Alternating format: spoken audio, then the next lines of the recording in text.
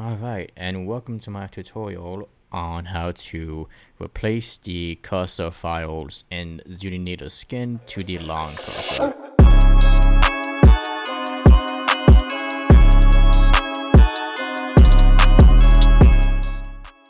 I have seen countless amounts of people ask how to do this. I've personally helped someone do this myself through Discord VC and her server, but I figured that, hey, why not make a video tutorial? That way it's a lot easier to follow if you do not personally know how to do this, and that's okay if you don't. I know that if you're like just beginning to figure out stuff about skins, finding all these files and whatnot, it can be very daunting at first. I was there, so I understand.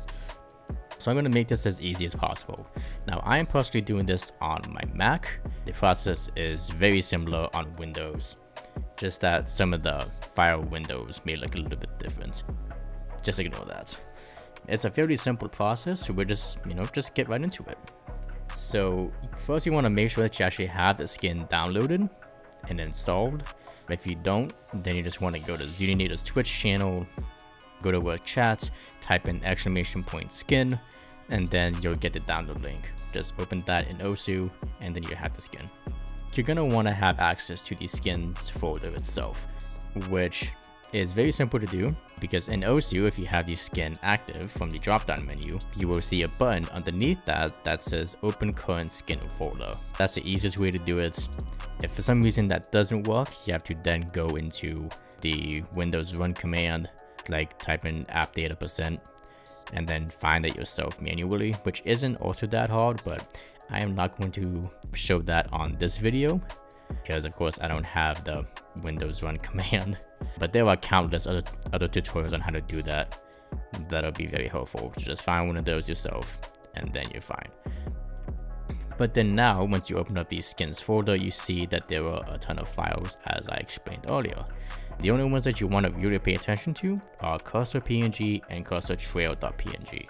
This is the cursor that's on by default. Now you may be wondering, hey, where is the long cursor? Well, that's because it's in this extras folder. I have it at the top because I have it organized by the type of file. If you don't see it at the top, just make sure you can find it yourself. I'm going to open this in a new tab or a new window. It is recommended that you do that as well, just because it makes it a lot easier. From there, you see this subfolder called cursors. So I open that up, and then now you have all of the cursors. So the one that you want is this Azer long trail folder. See it just right there. You have cursor PNG, cursor middle, and cursor trail. This is the long boy.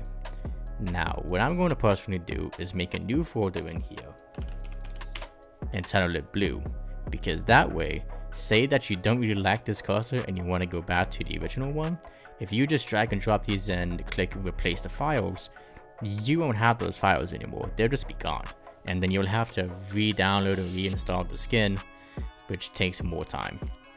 So just want to make sure that you have a folder in here, that way you can always go back if you want to change anything. So pretty simple to do this. Go back to the main folder and then find cursor and cursor trail.png that are on by default.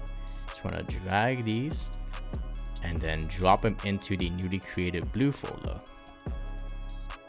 just like that. And then now you'll have these files backed up.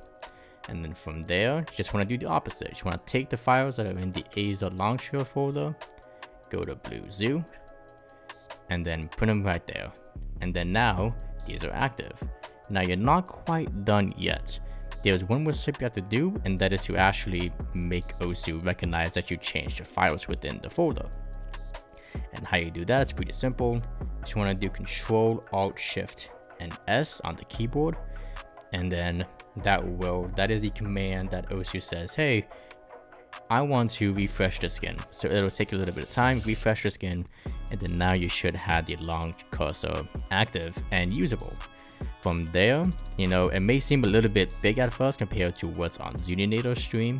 That's fine, the cursor middle file is probably bigger than the one that she has. Just want to adjust the cursor size, because doing that will also adjust the cursor trail width. And that is of course with the O2 setting and not going into Photoshop or something, because that is a lot more complicated. So that's how you do it, you know. It's a fairly simple, straightforward process. It's also a great introduction on creating a mixed skin, which my personal skin is a mixed skin with some custom elements. I digress. If you enjoyed the video, if you found it helpful, go ahead and make sure to leave a like, leave a comment, subscribe to my channel if you want to. There is no forcing you to do that. I don't really care. If you have any questions whatsoever, make sure to also leave a comment. I'll try to help you out where I can. But yeah, hope you guys enjoyed this video, and then I will see you on the next one. Have a nice night.